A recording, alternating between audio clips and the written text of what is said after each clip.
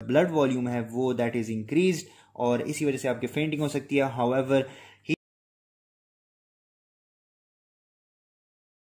This is doctor mass Qureshi and today we are going to be talking about the very important topic, और ये आम आवाम के लिए बहुत जरूरी है क्योंकि before we jump into this topic I want to ask you a simple question. What if you miss one of my videos and उसी से 2-3 एमसीक्यूज आ जाते हैं और आपके एक फ्रेंड ने चूंकि वो वीडियो देखी होती है और वो उस एमसीक्यूज को ठीक कर लेती है, honestly tell me, won't you regret it? अगर आपने वो वीडियो देखी होती you would be able to correct those MCQs and score good marks. So do me a favour, click the notification bell and after you subscribe to my channel, and this is how you do it. Click the red icon which says subscribe, then click the bell and click all. Whenever I upload the video you won't miss it because I take difficult topics and make it easy for you guys ताकि आप लोगों को MCQ solve करने में आसानी हो. Also you can text me directly on my WhatsApp. All you have to do is type in name, city and college of graduation on 923332 554-2281. I'll send you the link of my new uploaded videos. You can ask me questions directly or plans how to study or how to get started. Those who have subscribed, thank you so much for all the support you have been giving me. Now back to the video.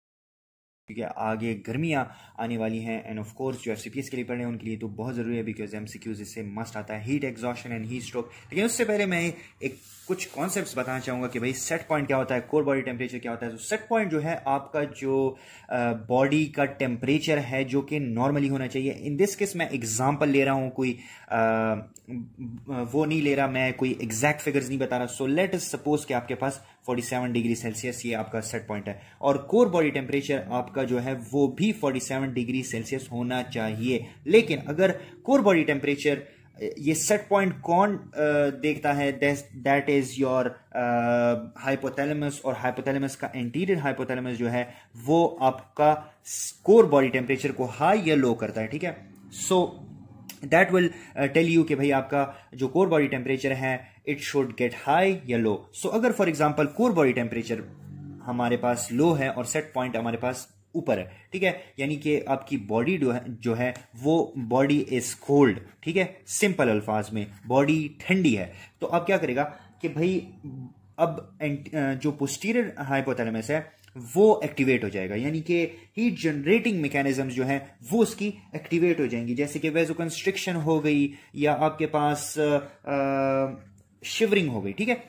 और जब कभी आपके पास core body temperature high हो गया, set point लो हो गया, for example in this case मैं ले लेता हूं 47 डिग्री सेल्सियस जो है वो आपके पास नॉर्मल टेम्परेचर है, ठीक है, और सेट पॉइंट लो है, ठीक है, सेट पॉइंट से लो है, यानी कि आपका बॉडी टेम्परेचर जो है वो हाई है, यानी कि योर बॉडी इज हॉट, ठीक है। So now you need to get rid of that extra temperature, तो आपका जो कोर बॉडी होगा दैट वुड बी 49 या इससे ज्यादा हो सकता है, एग्जांपल लेते हैं, ठीक है, 49।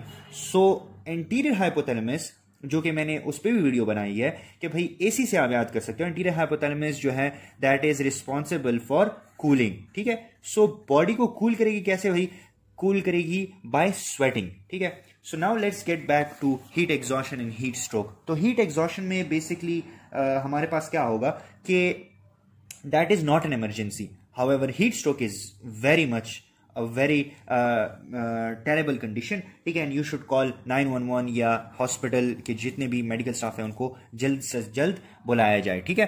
सो हीट एग्जॉशन में आपके पास क्या होगा, you will have nausea, headaches, but let's get into it कि भाई ये तो आम में भी हो सकता है। आम जब आपकी तबीयत खराब होती है, you have headaches, you have nausea and ये दोनों में हो सकती है, ठीक है, एंड वॉमिटिंग दोनों में हो सकती है। That is why I am invading the privacy of the demarcation between that, ठीक है।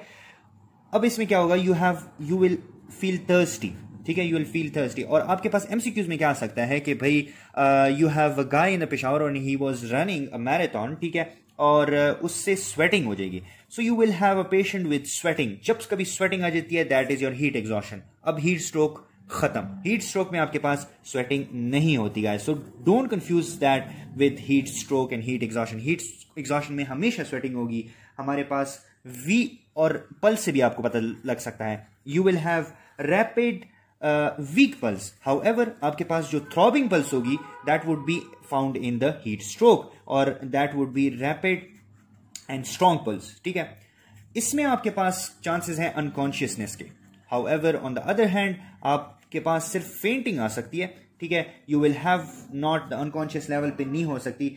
ठीक है, और हाउएवर इस तरह हो सकता है आपके पास कि जो आपका जो बॉडी का टेम्परेचर होता है, जो मैंने बात की भाई कोर बॉडी टेम्परेचर जो है आपका 40 डिग्री सेल्सियस से हाई हो जाता है। ठीक है, 40 डिग्री सेल्सियस से हाई हो जाता है। इसलिए मैं एग्जांपल ले रहा था कि 47 degree Celsius, don't confuse that with the normal.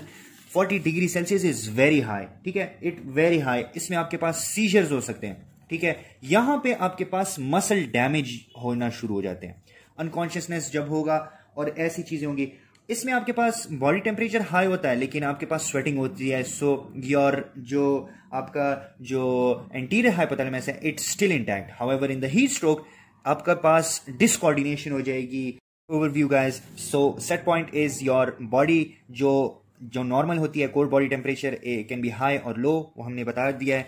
What is heat exhaustion? Heat exhaustion में हमेशा आपके पास स्वेटिंग होगी और इसी वजह से आपके पास जो आर्टीरियल और ब्लड वॉल्यूम है वो दैट इज इंक्रीज्ड और इसी वजह से आपकी फेंटिंग हो सकती है। हाउएवर हीट स्ट्रोक जो कि नॉर्मली आपके पास स्वेटिंग होनी चाहिए when the core body temperature is high, तो यहां पे आपके पास इंपेयर हो जाती है and you are unconscious and disoriented. The body temperature, the core body temperature is more than 40 degree Celsius.